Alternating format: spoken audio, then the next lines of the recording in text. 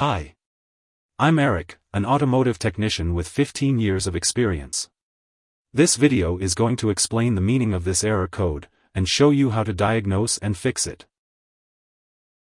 OBD-II fault code B00D4 means there is a restraint system malfunction audible indicator, subfault. Loose wiring or connections in the restraint system.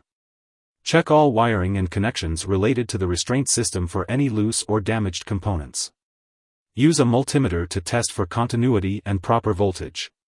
Tighten or repair any loose or damaged wiring or connections. Reset the fault code using an OBD-II scanner.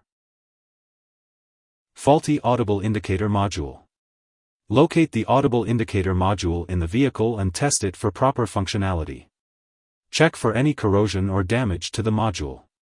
Replace the faulty Audible Indicator module with a new one. Reset the fault code using an OBD-II scanner.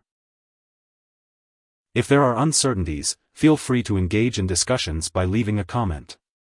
Alternatively, when facing difficulties, it is advisable to seek assistance from a professional auto repair shop and technicians. It is not recommended to handle it independently, especially when uncertain. Thanks for watching.